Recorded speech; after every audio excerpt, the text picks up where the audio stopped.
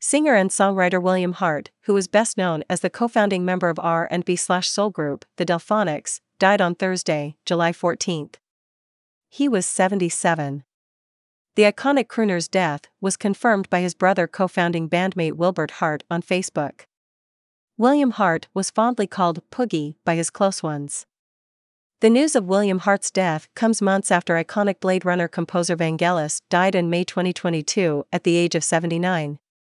Meat Loaf is another musician who left us for the humble abode in January 2022 at the age of 74. The bat-out-of-health singer wore an oxygen mask since 1967.